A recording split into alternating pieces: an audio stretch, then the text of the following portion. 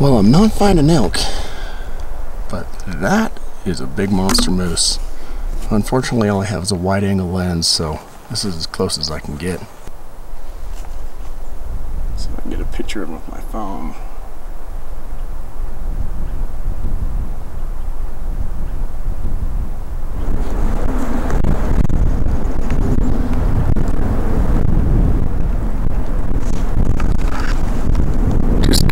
Hiking along the ridgeline back up here, popped out into this nice golf course looking grass, hoping to run into an elk. No elk, but there's definitely moose. Okay, so there's a big old moose down here in the lake. I was up in the clearing and I'm going to try to walk down the inside of these trees, pop out and see if we can get a better picture, a little bit of video of him. So about, I don't know, 10-15 feet in that direction is an opening. So if I can just follow this little path right down here on the inside of these trees, it's noisy, but he won't see me, at least. He'll probably smell and hear me, but see right there's the opening. If I travel just along the inside of these trees, maybe if I come over here where there's grass, should be able to get a little bit closer.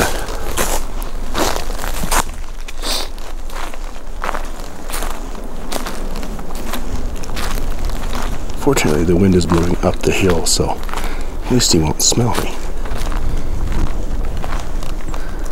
Just beautiful country up here.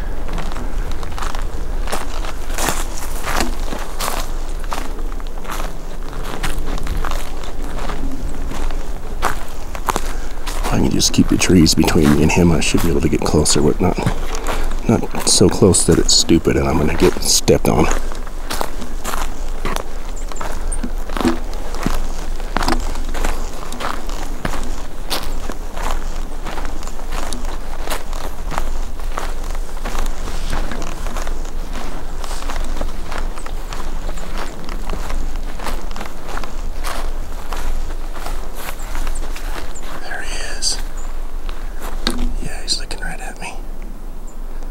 That's a big moose for a Utah moose. I'm just gonna have to sit here for a sec.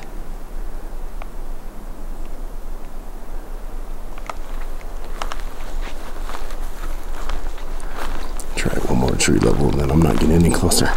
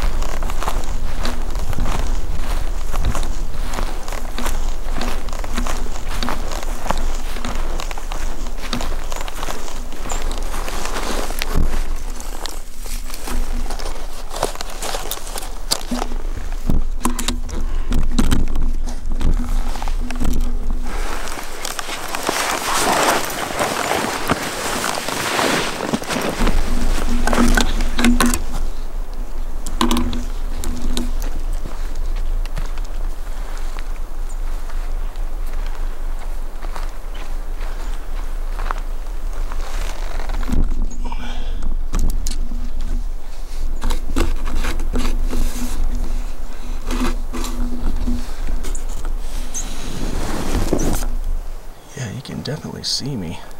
I wasn't being quiet, that's for sure.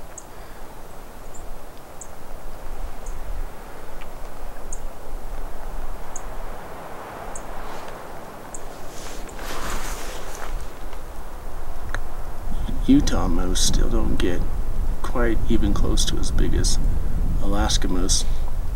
Their spoons just aren't as big. For Utah, this is medium large. This is a fair sized moose.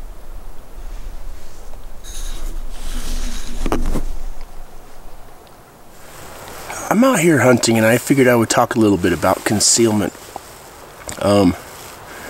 Snipers, when they create a hide, will have a window in a building that looks out into the area that they want to see.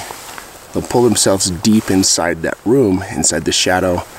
They'll put a sniper veil, some black cloth or something, either kind of close or set back, and they'll sit behind it and look through all those things. The reason being is there's an open area right here. And if I'm walking on the easy path right along the outside of that open area, everything out there can see me. But when I'm walking right here, 10-15 feet inside of the trees, there's trails in here, and it's kind of crunchy, but nothing can see me. I come up this far and I was able to see a deer silhouetted on the other side.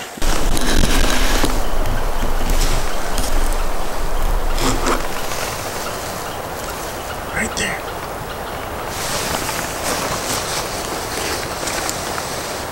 I sit and watched it. It looked around for a minute, and it did its thing, and it walked back in the tree line.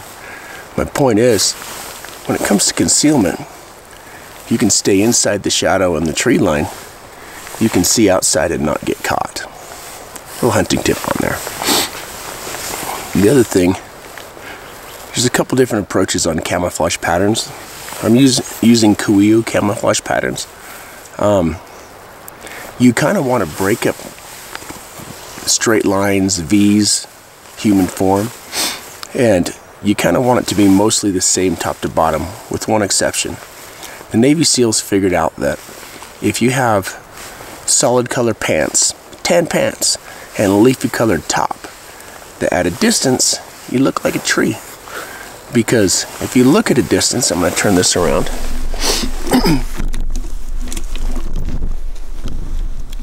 If you look at a distance at that tree, or any of these trees right over here, you notice that it's a solid color tan with a leafy top.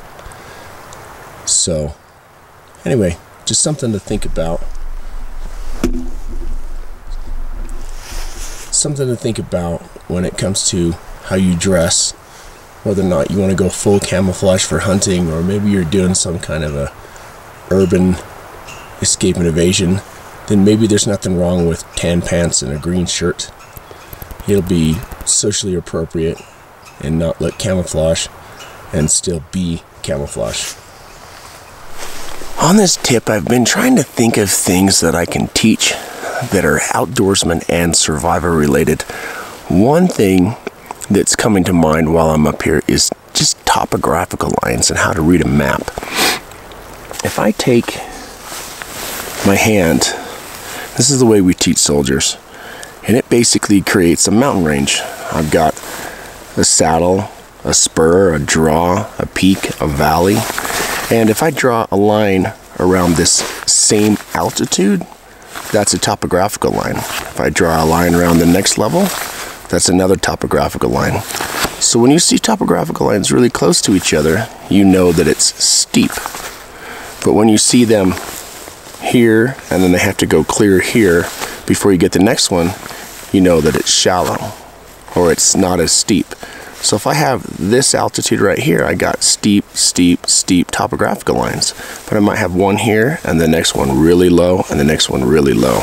So with that in mind, I'm trying to decide, as I go up this canyon,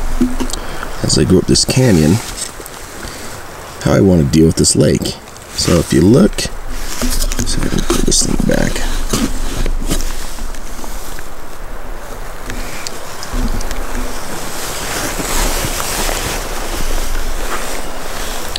If you look right here, this is my location. I've been moving up along these lakes. If I come along to here, there's a lake here. There's some super steep or highly connected topographical lines that lets me know I'm going up a mountain here. Or there's a lake and another path here. So if I was trying to pick a path, if I can continue where I'm going and go up around this side, it might be marshy down here, but it should be less steep. If I go to the right, I'm going to have to stay close to the lake. Otherwise, I'm going to climb right up a super steep mountain.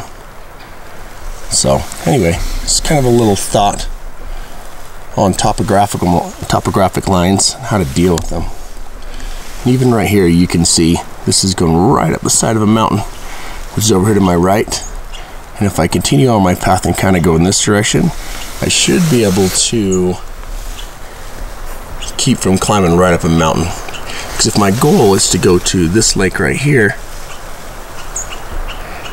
and I continue straight, it's going to be less up and down. If I hang it right, it's going to go right up this mountain or right down that mountain. Now maybe my goal is to get some altitude up on top of this peak and get a look in the valley. Well, then I want to go up this draw and on top of the spur, or maybe up the spur, depending on when I get close and look at it. But it kind of depends on what you want to do.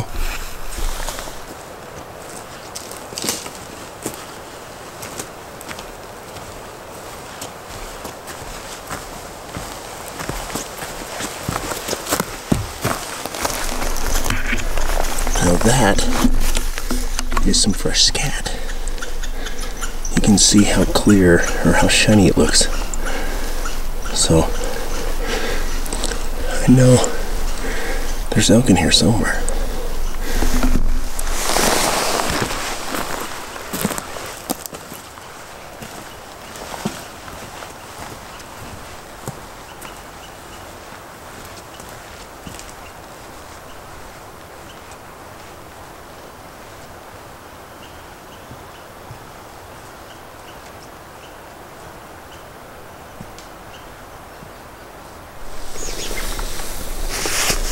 Okay, so we're at the place that I was hiking to. Right here's the lake. This is the peak with the steep part. This was the shallow approach. So if we look at this,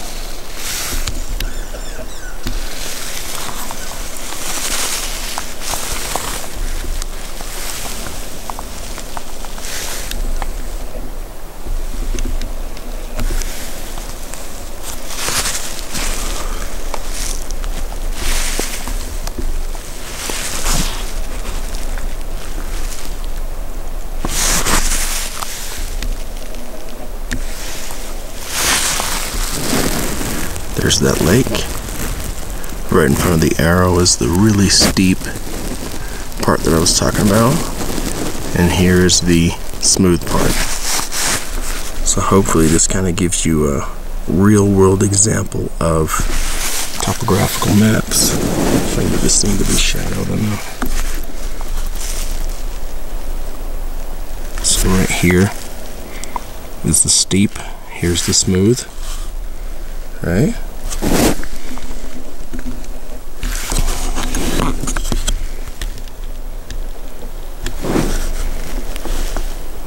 Let's see this. There we go. Right there's the steep. Here's the smooth. And this peak right here, or this mountain right there, is that mountain right there. You can see how nasty steep that was, and you can tell it's steep on the map because of how close the topographical lines are together. Right there. And then there's that lake right in front of me. So this lets me know if I head over here, I'm gonna go up over a ridge and drop down into a lake. Alright. Hopefully that is helpful. Okay, let's say that you're in the mountains, you don't have a compass, you have a map, or you have local knowledge from Google Earth because you were planning ahead and researched it, but you don't know how to figure out how to get yourself out of the predicament that you're in. Maybe you smashed your compass, you can't figure it out. Well, there's a multitude of ways that you can find north. One of them is with a spare magnetic compass in your belt. One of them is to use the stars to figure out where north and south is. You can use Polaris for north and the Southern Cross for south. One of them is to use a stick, put it in the ground, draw an arrow, or connect the top of the shadow, wait 15 minutes, connect it again. Those other two techniques we'll show in another video, but once you found out where north and south is, what do you do next? Okay? One thing is hand railing, and another thing that you can do is terrain association. Okay? Okay, let's say that you find yourself lost in an area by a big lake with a mountain to the north. All right? And I can arbitrarily grab this big bald mountain. Let's say that this big bald mountain right here is the one that you know that you're at. And you're by a lake. There's a ton of lakes this side and a ton of lakes that side. Maybe you know you came in from the east of a road or the west of a road. Now this map is currently oriented north, so this can be north, south, east, west. There's a major road right here. And if you came from the east heading west and you're by a big lake, then what you can do is sit this map on the ground and either find north or say, I see the big mountain here. I'm going to twist this map until the big mountain is here on my map. And I'm at the lake here, okay? Or I know the road is behind me, the big mountain is in front of me. I've got to be somewhere between the road and the big mountain. This is called terrain association. The next thing that you're going to want to do once you have a general gist of where you're at, either by identifying two known places or by using a sundial compass method or the stars from the north and south, is to figure out how to get yourself out.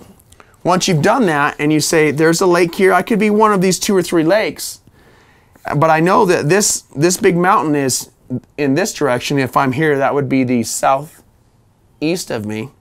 And I need to get back to the road to get my way home. What I can do is either walk straight left, which would be east, until I hit a road, and then handrail that road until I come back to my original location. Or maybe I can climb to the mountain, reset this, decide where I'm going to go. Or I see a lot of trails inside of here. They're kind of squiggly. I can walk until I run into one of those trails, follow it, handrail until I run into an intersection, and then know exactly where I'm at. So just because you don't have a compass doesn't mean that you can't still use local knowledge or a map in order to find out where you're at. So when you get the chance, take a map of the local area, go down to a REI or a local geological mapping company of some sort. Get a map local to where you're at. Sit it out, find the prominent known points, and figure out where they are in relation to you. Once you've figured that out, twist your map until your map looks like the real world. Because remember, this is just a micro model of the real world. Once you've twisted it to where it looks like the real world, it's just like playing a game, okay? I know the big mountain's here. I know the river's here. I know the road's there. So I am going to walk to one of those linear things, like a train track, a road, a trail, and I'm going to handrail that road to the right or left until I get to the location that I'm looking for. All right, try to employ handrailing, try to take it out and use it, try to find yourself on maps just using the real world, using what you observe and you see, and your map reading and navigation skills will substantially increase almost instantaneously. Hopefully this has been valuable to you. If it has, please hit the subscribe button. If you got any more questions about stuff like this, or you're going to want to see any more topics like this, let us know down in the comment section. And this has been handrailing and using natural, real world stuff by Tyler White. Thank you for watching.